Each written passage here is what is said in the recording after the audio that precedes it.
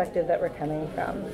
Also, some good things to know about me is I came into marketing by way of writing. So everything that I'm going to be talking about definitely has kind of a content spin on it. Obviously, marketing is a huge, huge topic, and there's a lot of different ways to do strategy. But I'm going to be focusing a lot on content creation and how those strategies can inform that. Just my own personal bias. With that in mind, here's a few things to know. I'm still learning, like both as a content marketer and as a human. So it is my intention to use your time really well to present everything, but I am still learning, and everything I'm presenting to you is stuff that I'm actively thinking about, that's still changing. And as a human, I'm always trying to be respectful and informative, and if I make any missteps, know that that is never my intention. I want this to be a positive experience for all of us. There's a couple different ways to approach this, so that you guys might be wanting to learn about marketing strategies because you've made an open source product and now you need to market it. Or you might be similar to us in that you are marketing your expertise, you are doing consulting, or you're building things using open source software. And those inform very different strategies. So we're going to talk about them from both perspectives, and I'll tell you more about how we handle that, but obviously there's differences, and I want it to be useful to you no matter where you're coming from. I always welcome questions, even when I don't know the answers. I hope that this will be a really positive discussion. There is a time for questions at the end. But if you just really can't handle it and you must ask, feel free to indicate that to me in some way. So how do you sell something that's free? You don't. That's the end of my session. I hope you guys had a good time. Obviously, when you're approaching marketing from an open source perspective, you're not going to be selling the thing, right? You're selling knowledge, you're selling ideas, you're selling inspiration in a lot of different ways. So everything we're talking about will relate to that, but that's just kind of where we're coming from. And it's a question I get asked the most often from people in other fields. All right. So there's different kind of companies, right, which I already talked about. There's companies that might be promoting an open source project, and those goals are going to be very different from a company that's promoting themselves as services. And so the goals for a company that has created an open source project, you have solved a problem, you've created a piece of software, it's really helpful, and you want to get the word out about it. Your goals are usually going to be to increase contribution and adoption, right? You want people to use it, you want people to improve it. Your audience is going to be a lot of peers, people who know similar things to you, are on a same level of knowledge, or within a couple standard deviations of that. And your content is going to be, sometimes marketing in these spaces can be seen as inauthentic or unnecessary, which I think, as a marketer, is a mistake, right? But if you're a company that's promoting your services, or you're using open source to build things, your audience is going to be different. Your audience is going to be both technical and non-technical people. It might be C-level executives. And your goals are going to be to increase your client base, increase your sales, more of a kind of standard idea of what we think of as marketing. It's easy in that case to adopt a philosophy that more content is always better, to just be putting out stuff to be on every platform, but that's often not the case. And then there's companies that are doing both, which is the case of Amazee Labs and Amazee.io. We're both people who create and maintain open source software, and we're people who consult and have clients, and we build things for them using open source software. You can marry these two strategies, even though they kind of have different goals. The key to that, I believe, is to identify places where they overlap and to maintain a balance. But the key about maintaining a balance is to know when you're doing which one, right? To not try and think that you can create a piece of content that is going to achieve all the different goals, but it is okay to switch between them as long as you know that. If you're marketing for an open source project, if you've made something that you want to do, the three key things to get started are to make contribution very easy, to create useful content, and to ask for help. When you're making something that you want people to adopt or contribute to, you need to really focus on your documentation. There's this idea that if you build it, they will come. If you've created an awesome solution, people will know, and they'll just come and help you with it. That's not necessarily the case. Documentation can sometimes take a backseat when you're developing and you're in the mode of just going and going. But it does really affect how people use things, what questions they ask, how much onboarding you have to do. And all of those things are made easier by documentation. It also can really affect the perception of what you've created. You know, if you've made the best thing and your documentation isn't up to par, people might not know that it's the best thing. Contribution guides are also something that can be really important. Even when people have the skill set that you need and can really give you a lot of knowledge, they might not necessarily know how to give it to you. They might not know what's priority. They might not know what areas can be expanded on. And if you make that information available to them, if you make first-time contributions really easy and focused after that, then people will be able to contribute a lot more. And then there's also the rule of 3. This is not just obviously in this case, but in general, if you've answered a question 3 times, that means you need content around it. So if people are always asking, how do you do this? Or is there a bug fix for this? Then like you need to address it. That saves you time and also serves a marketing purpose. You can see that's where like your business strategy and your marketing strategy can really align. All right. Creating useful content.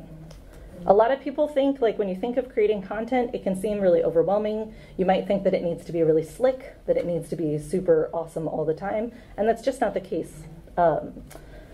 Creating content should stem from things that you're already doing, right? If you're giving a talk, if you're doing a training, if you're just having a conversation, if you're onboarding someone, those are all useful pieces of knowledge that can easily be transformed into content.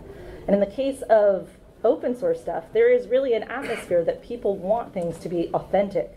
In fact, if your marketing materials are super, super slick, there can almost be a distrust of it, right? Like that thing might not have the chops, it might not have the technical things. And that's really powerful because even if you're working in a very small environment, you can embrace that transparency and bring the transparency into your marketing strategy. You can be like, this is us, sitting around, having coffee, talking about the next release. Like that's content that can be useful and already exists. And then ask for help. Investing in the community. Obviously, you guys are all here at DrupalCon, so I feel like a little bit I'm preaching to the choir. But it's important to go to events, to speak at events, offer trainings. This promotes your product, but also shows your investment. And it gives time for that like cross-pollination, not just with other developers, but with designers, with marketers. Being at this meeting, for example, you can seek out skill sets. And remember to work on other people's projects too. There's this idea that like, just because something is mutually beneficial doesn't mean that it's like icky or salesy, right? If you can find a way to use somebody's technology, if you can find a way to offer contributions or offer promotions to them, like that helps everybody. And it's always important to remember to give back. I'm really excited that DrupalCon is also offering contributions for like marketing and content now, documentation and stuff like that, so that like more people can kind of be involved with that, including me. You can do a better job of improving the world if people know what you're doing. Like, you've got a great thing, let's tell people about it. On the other hand, there's companies that might be like agencies or something else where you're using open source software, but you are selling a service. You do need client materials. It's going to involve a different strategy. And in that case, you need to kind of go back to the basics, like B2B, business-to-business marketing. Market research is important, but on all of these things, I've focused here on how you can do this like right now, like you can leave this room. All of these things can sound like something that you need really high-level experts for, and they can, like you can definitely use those. But you can also just do it on your own. Market research is understanding your industry and where you fit in it, identifying your competitors. This can be a really detailed report, or you can go look at somebody's website or Twitter feed and kind of see what they're doing and see how it compares to what you're doing. Can be relatively simple. Same with client personas. You probably already have a lot of data about the kind of people that you've worked with. You know, like you have general impressions of them. You have developers or project managers who've worked with them. You can start gathering that data with very little effort and just kind of drawing some conclusions from it. Then you can take the next steps, doing surveys, like creating personas. You can also use personas that have been created by other people if they're like relevant to your things. You don't have to reinvent the wheel. You can go back and kind of see what's useful there. So you need to be creating targeted content. When I was talking about the like more is more kind of idea, when you identify that your niche and your specialization, there is definitely something that your company is doing that is different from how other companies are doing that. And one thing that's great about that is that it informs every part of marketing. If you know exactly what you're doing, then you probably know who you should be talking to. And then you probably know what platforms you should be bringing it to. So those are very similar. Like, it might seem like you're narrowing things, but actually the more narrowed, the more that you can get content in front of people who are looking for it and people who are looking for you or your products. But what if you're doing both at once, as we are? You can focus on shared values. You're always going to be promoting your expertise, whether you're talking about a new module that you've made or whether you're talking about consulting for somebody. You need to show that you're an expert in that space. And you're always focused on that transparency, that kind of collaborative effort. You can use those materials to tie to both of those things.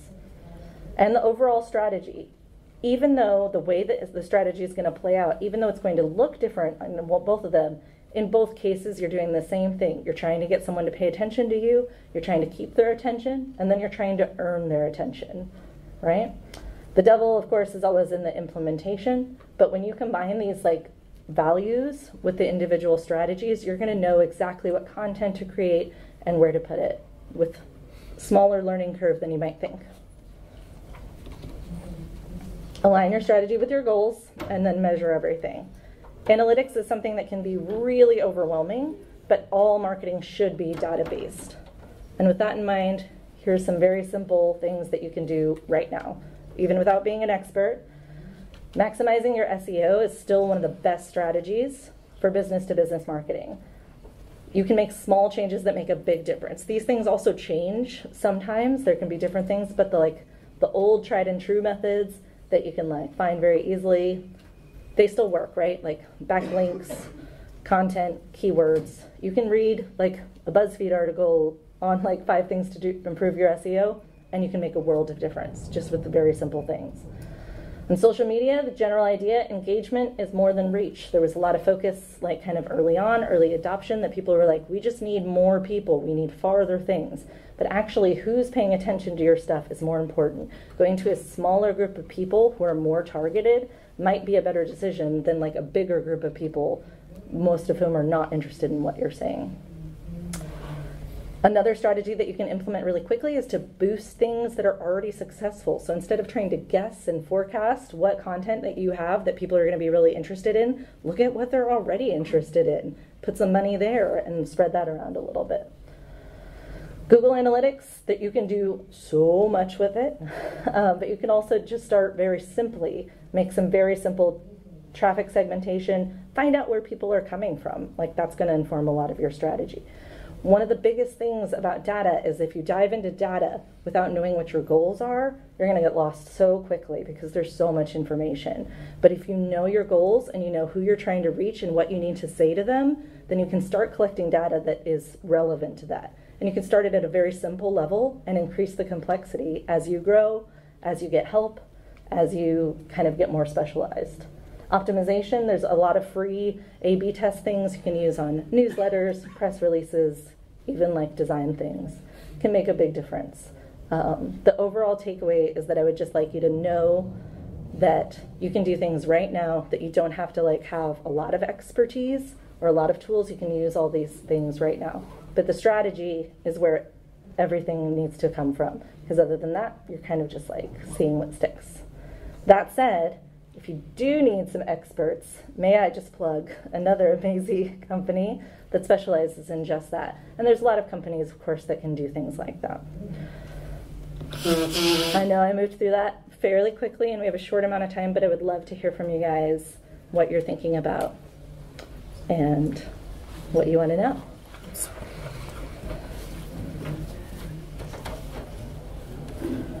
We can just all stare at this cute dog, too. It's perfectly acceptable for the end of the day. Nothing? No? Yeah? Do I have to go to the... No. I'll repeat it so everyone can hear. So I was wondering, as a developer, is there anything I can do to help Absolutely. Thank you for asking. So you asked, as a developer, is there something she can do to help inform these marketing strategies? And yes, of course. So like in a position like I'm in, marketing person, but not necessarily knowing. So I might have a good idea what content needs to be created, but you have an insight, like the thing we were talking about, like the 3 questions.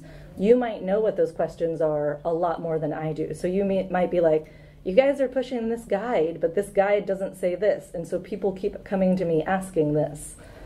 You're also going to know, like, what's a question I like to ask developers is like, what's innovative about this? Like, we might be talking about a module or a patch release or a feature or something, but you're going to know a lot better than I do why this is different, why it's important.